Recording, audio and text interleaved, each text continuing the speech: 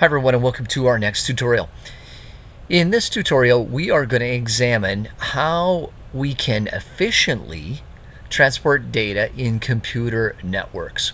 So far, we've done some calculation with transporting pages or pixels, and we've done that in class, but we haven't really examined how we can do it efficiently.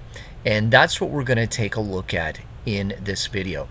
So recall, when we're transporting bits, we're transporting ones and zeros down a medium from A to B. That could be a copper wire, it could be fiber. And we did some calculations, but we didn't really examine how we can do this in a very efficient way. And we're going to take a look at that in this video. To do that, we're going to use a tool from code.org. So let's go and take a look at it. I gave you the link to this. This is called the text compression widget. And what it does is it figures out ways in which we can compress data. In other words, if I can compress data, in other words, if I have 100 bytes of information and there's some way that I could make that smaller, let's say 80 bytes, then I'm compressing it. I'm going from 100 bytes to 80 bytes, but I'm still sending the same information. If I can do that, I want to be able to do that. That's what we can do with compression. Here's what we're going to do. When you open the link up, you get this here, but what I want you to do is go and find your favorite song, your favorite poem, your favorite passage from a book. We just need some text. Just make sure that it's school friendly. What I want you to do is copy and paste. So you're going to go here, you're going to go write your own, and what I'm going to do is paste in. I've got a song that I really like, so I'm going to add it here. And what I want you to have down below here is at least 1,000 bytes of information. So as you can see here, the text that I have in these song lyrics is 1,060 bytes. And right now you can see that my compression is 0%. This is the original text. It has not been compressed in any way. How do we do compression? Well, here's the way it works. We look for common words. And for instance, this song is called More Than a Feeling. So if I go up here to the dictionary and I type in the word feeling, what the compression widget is doing is it's saying wherever it sees the word feeling, it's going to put in this symbol. Basically what it's doing is taking these 8 bytes of information, there's 8 characters, and it's basically converting it to 1 represented by this symbol. And now if you look down here, now we've gone from 1,060 bytes down to 988 bytes. We have increased the dictionary size because now we've got a dictionary we have to transmit as well. But overall, in the end, what it's done is compressed the total text down 6.04%.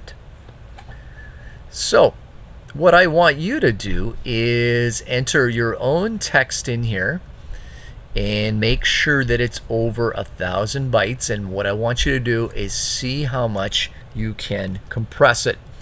For me, I could go in here and say, well, the title of the song is More Than a Feeling. So I'm going to put that in, and that whole phrase can be represented with 1 character. So now you can see I'm up to 18.4% compression. I'm down to 844 bytes for the text, but I have increased my dictionary size. So my new total bytes is 865. Now, what I can do is go in and I can see that there is something in the chorus that they sing over and over, and I could put that in. So I'm going to do that and add that to my dictionary. and I have increased compression to 14.34%. I'm going to just double check. Sorry, I made a mistake here, a typo, and let's just reset this here.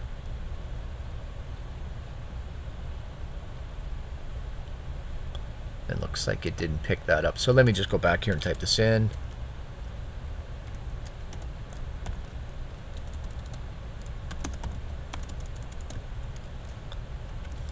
I don't think it's case sensitive.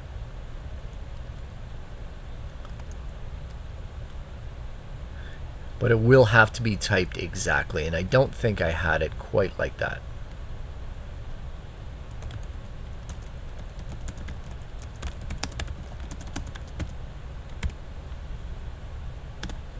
So there, I've got that in. I have increased my dictionary here, but I can still see words that are commonly used. So I'm going to type those in and see if I can compress even further. So your task is simply to use the compression widget.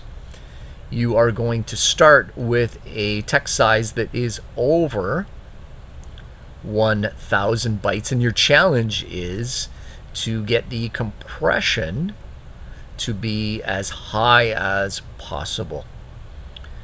Right now you can see that I'm at 28.49%. I could make that even bigger. Like I said, that will be your task. When you are done, what I want you to do is use Paint and do a screen capture, do a shift print screen, put it into Paint, put your name at the top of the file, and you will be handing in a JPEG. Put your name on the JPEG as long with a title. For the title is text compression, and hand it into Schoology. That's it for this tutorial. Take care. We'll talk to you soon.